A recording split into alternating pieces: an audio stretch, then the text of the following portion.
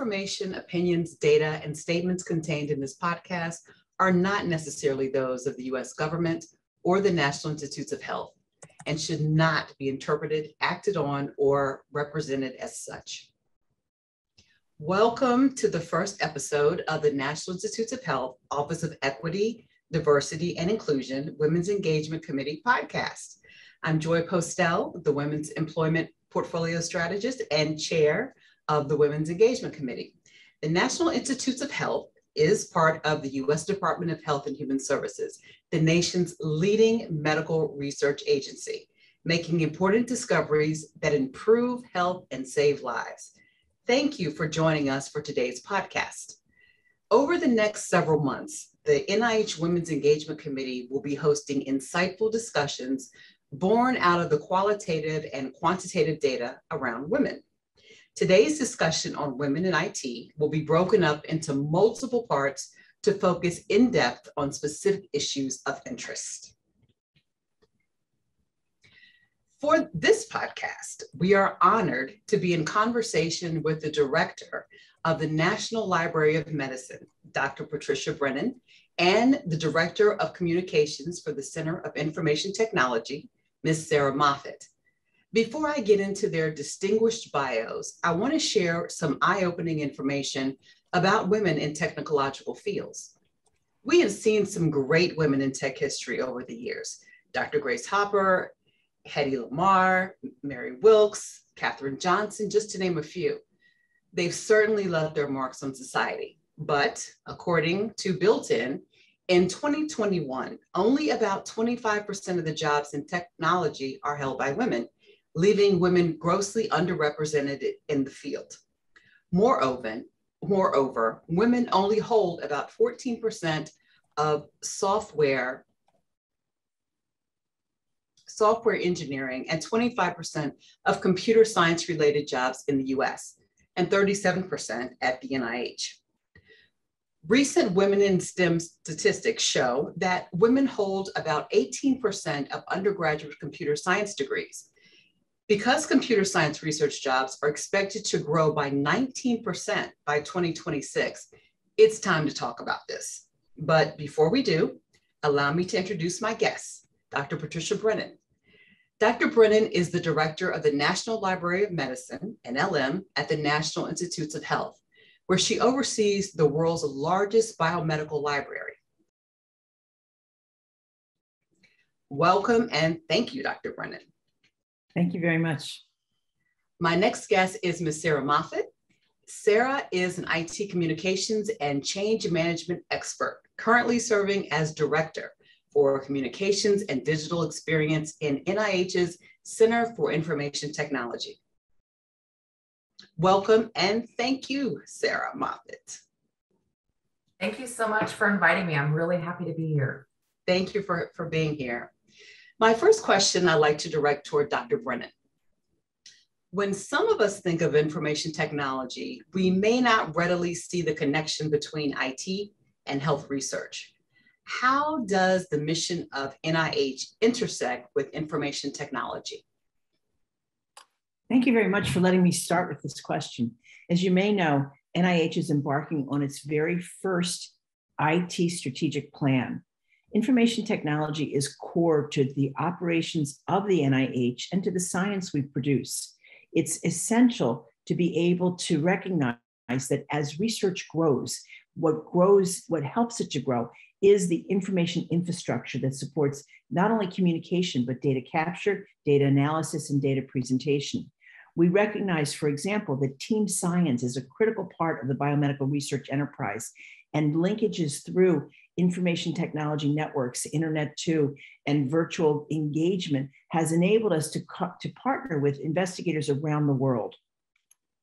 In the clinical care arena, including in our own clinical center here at the NIH, the care of patients is often monitored through electronic devices, and the integration of that care with the care across the rest of their everyday living is managed through electronic health record systems. So I would say health and biomedical sciences has become an intense information technology enterprise, no longer sufficient to be the creative response and activities of a biological scientist or a good clinician, but supported, enabled, and extended by information technologies. Everything from telemedicine to the cryo-EM, the major electron microscope that we have now on the campus that's allowing us to peer into single cells. We could not do science without information technology.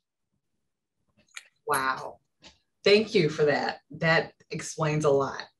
I think I have a much better picture of what it is that you do and what your office is about. Sarah, can you tell us a little bit about why you chose this career path? What intrigued you about it? Yeah, thanks so much. And Dr. Brennan, I'm just so impressed and so happy to be sitting here virtually next to you. Thank you. This is quite a thrill for me. So I sort of fell into this field, stumbled into IT like I think a lot of people do. My father was a senior level programmer and developer at the United States Secret Service. So I grew up around techie stuff. I grew up listening to tech speak and just sort of figuring out technology on my own. And I had an opportunity to work as a technical trainer at a help desk at the FAA. And that was my first IT job almost 20 years ago. I had zero idea what I was doing. And so I just started looking through the help desk tickets and noticing where the patterns were. And so if like 15 or 20 people said they were having problems with a certain program, I would go and learn how to use the program and then write training for regular people on how to use it. And I birthed FAA's Technology on the Fly training program. I'm a big fan of puns. So from there, different roles. I had different roles. I was an ISO, I've been a DBA. And through those different roles, it helped me evolve my interest and skills and realize that my skills in communication and talent development and helping organizations get through big technology changes, that's where I really love to be. And that's where my talent and skills developed. And I have been incredibly fortunate to meet wonderful people along the way who have encouraged me in this field, despite the fact that I still cannot properly code a single thing. Well, Sarah, I can barely turn my computer on, so my hat goes off to you. Very interesting. Thank you for sharing that. Dr. Brennan, why did you choose this career path? In 1975, as a student graduating from a program in nursing, I read an article about computers and what they were doing for nurses. And although I had planned to follow into a career in psychiatric nursing, I became increasingly curious about how we could harness this power for nurses. The most complicated thing a nurse faces is how to make a decision now, not knowing what the future will bring in response to that decision, whether it's medicate a patient, comfort a family member, or call a colleague.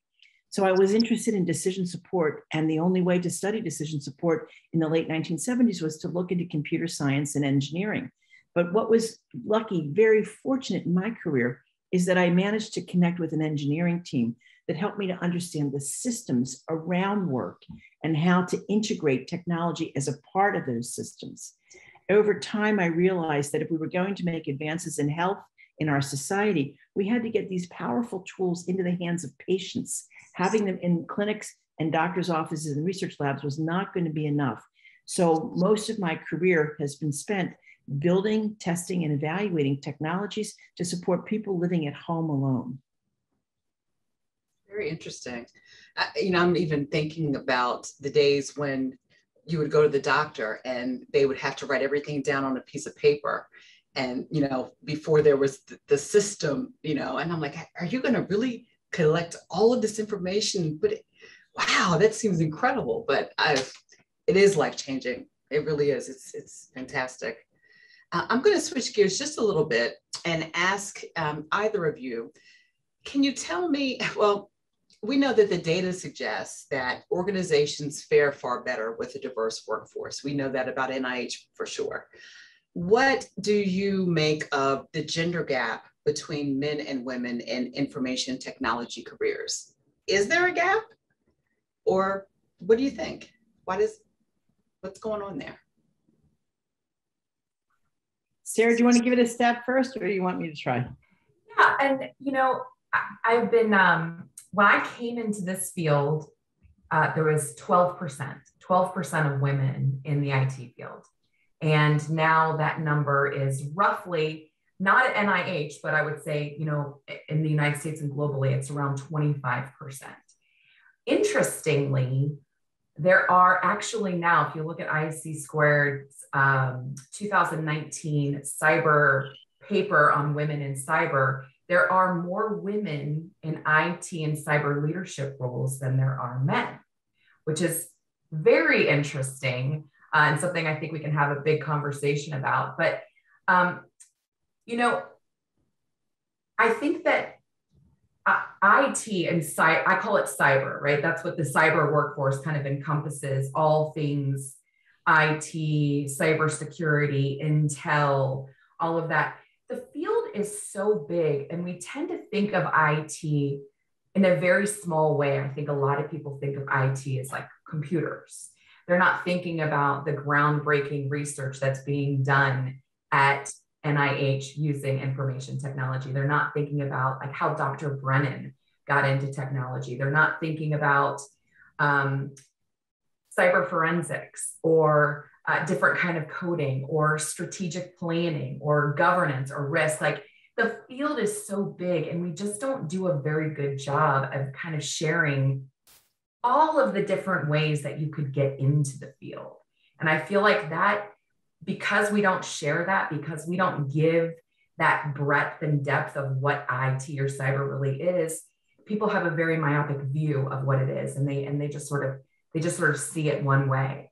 And this kind of sad part right now that we're seeing is we're seeing a high level of women leaving the field, and that's very concerning. In fact, we're seeing that in many different careers. We're seeing a high level of women leaving the workforce, and that is due to COVID, and because women, for better or for worse, still carry the lion's share of responsibility for taking care of their family. So if you've got, compromised folks at home you need to take care of, if your children can't go to school, it's a lot of the women who are leaving the workforce. So there's kind of a dual challenge I see right now in recruitment and in retention of women in technology. Well, I want to pick up on something that Sarah indicated, which I think explains the difference and the disparities of participation in what we think is IT and what actually is IT. So it's been much bemoaned that the percentage of young women graduating with bachelor's and PhDs in computer science has dropped precipitously since the 1980s. So women were looking maybe 30, 35%, 40% of the classes in the 1980s, and now they're down to about 15 to 20%. But the opportunities to understand, to learn, and to make use of information technologies have broadened. So the traditional training places are not the only training places where you can learn about technology and how it serves. In my home institution where I was before I came to NIH, the University of Wisconsin-Madison, the most innovative course in virtual reality is being taught in the school that we once would have called home ec. It's now taught in the Department of Design Studies in the School of Human Ecology, but it's because the designers needed the computer science knowledge to be able to accomplish their designs, and the ability to have the right environment to train people at that intersection of design, visualization, and computation existed only there. Now, computer science is catching up, I would say. There's a new school of information science and data science at Wisconsin, and so they'll catch on. But what I think we need to look at is the broadening ways where information technology is shaping knowledge, work, and lives, and how we're engaging people in those. So the fact that we're losing women from traditional training programs shouldn't be looked at alone. We should look at what is society developing. Now, I will still say we lag. There is a lag in both social recognition and social compensation for positions. So a professor of computer science makes 5 times what a professor of design studies in the School of Human Ecology makes. And so needing to look at the parity of value as opposed to the parity of degree is where I see an opportunity coming for us in the future. The federal government is actually in the best place to do this because of our competencies and the way we advertise for jobs and our JAs, JQs, I forget what that operation is called, but when I'm looking for a computer scientist in my lab in the NINR, I'm able to explain the role that that person is going to have independent of the degree that that person has. So we are, as we look for computer science support in the computer science job category, I must admit, we were able to work with HR to appropriately label that computer science education may have come from design studies, media arts, industrial engineering, computer engineering, not only computer science. And we work to look at the competencies and the content that built the skill, not the degree. Wow. So with that being said, what do you suppose increasing the number of women in computer science would mean to the NIH? Or what could it mean globally? Well, I believe women bring lateral thinking into conversations. And lateral thinking and information technology are not well aligned all the time. Our computational tools are catching up, though, with lateral thinking, with the idea that you can have multiple pathways to a desirable solution as opposed to a single pathway to the best solution. So I believe that by stimulating, by challenging, by pushing the boundaries of coding, of systems design, of architectures of our data repositories, we will be seeing an enrichment of technology where the technology will catch up with our scientific thinking. And I believe that will happen because of the conceptual framing that women bring to the conversation. The value of precision, single factor solution, and a precise expression of language in coding has been supplanted with scripting languages, with multiple pathways to visualization, with using technology to complement human imagination as opposed to supplant human judgment. So I have great hope for a future that will only continue to be better. Wonderful. I totally agree. And that's the good news, right? Yeah, it really is. And there are more women coming into the field. I will say we've got some great opportunities, right? There are minority women are still highly underrepresented in the field of IT. I think the statistic I read was that of the 25% of women in IT, less than 7% are African-American, which is heartbreaking in this day and age. It really is. And so we have a lot of work to do, but, and I hate to like kind of stereotype what I think are women's traits, but I will say, when I think of IT and cyber and those kinds of fields, I think that this is, I think of women as the OGs, the original geeks, right? And I think that, we are so creative and we are such communicative, we're problem solvers, we're people leaders, we're outside the box thinkers. And so I think that growing the workforce with women here at NIH and globally is a tremendous opportunity. And I also think it's a really great opportunity for us to hyper focus on recruiting underrepresented folks, just to bring in the diversity of thought and thought leadership in this field. One of the things that I believe is a tremendous and still not completely tapped opportunity is the pathway into health that information technology offers young people. Yeah. So we have in our culture, in the Western culture, we have so tightly aligned healthcare and personal service, personal characteristics, a compassionate physician, a kind nurse, and we have sort of restricted healthcare to be nice people doing complicated things for sick people, and not everybody wants that career, but there are young men and young women who could contribute massively to healthcare if they saw it as a high-tech operation. If they saw by coding in high school, you can change the way we understand lung disease, or we're able to reach families in rural areas. So I believe that we have, when you speak of untapped opportunities, Sarah, I think that we have the chance, that NIH has the opportunity to do this, to bring these young data fellows and our coding fellows and our codathons, bring these young people in to see that they can use their tech skills in very creative ways in healthcare. And that this is a way to improve the health of our society, to live out a social commitment through a technological skill. We just, I'm telling you, like my heart's beating. That was so powerful. And so, I mean, what a call to action. Absolutely. I believe it's there. Whew. So Sarah, do you have any advice that you would give to women and girls considering a career in this field? Yeah. And I want to say, you brought some of this up earlier and some of these ladies, but I would say advice for women and girls considering a career in technology. I would say, look at Katherine Johnson, the mathematician who helped put a man on the moon. Look at Grace Hopper, who helped develop COBOL, which is one of the first high-level programming languages and invented the first compiler, which is a program that translates programming code to machine language. I would tell them to look at the women in World War II who were behind the scenes decoding enemy messages. I would tell them to recall that it was women who wrote the code that makes missiles undetectable. And I would say this field is made for you. Do not be intimidated.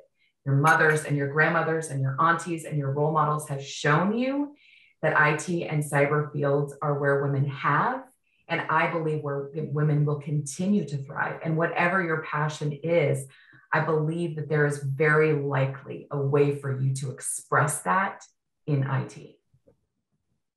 Excellent. That's inspiring.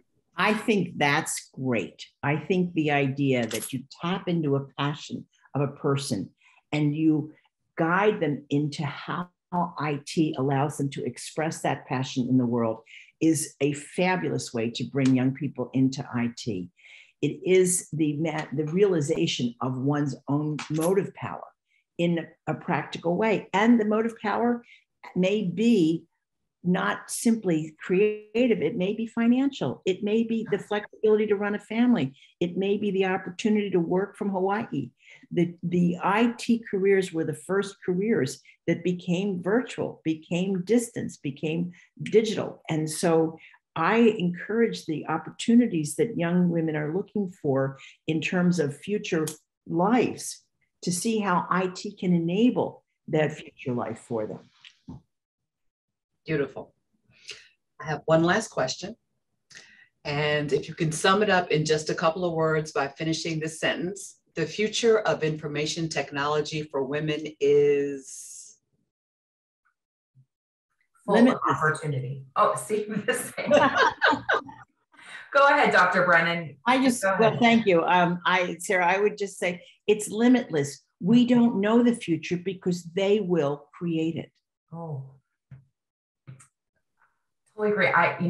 Limitless, I'd say full of opportunity. And as we continue to occupy more real estate and leadership in IT and take the opportunities in front of us, we have this opportunity to kind of bring in others and create this kind of world of leading ladies. I love that in the field of IT, limitless opportunity. I love that.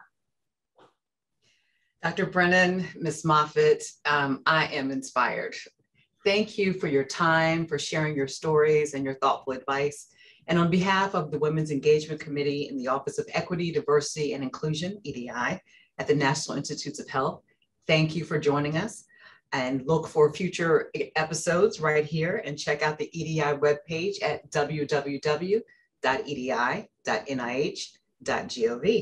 I'm Joy Postell, Principal Strategist for the Women's Employment Portfolio. Until next time.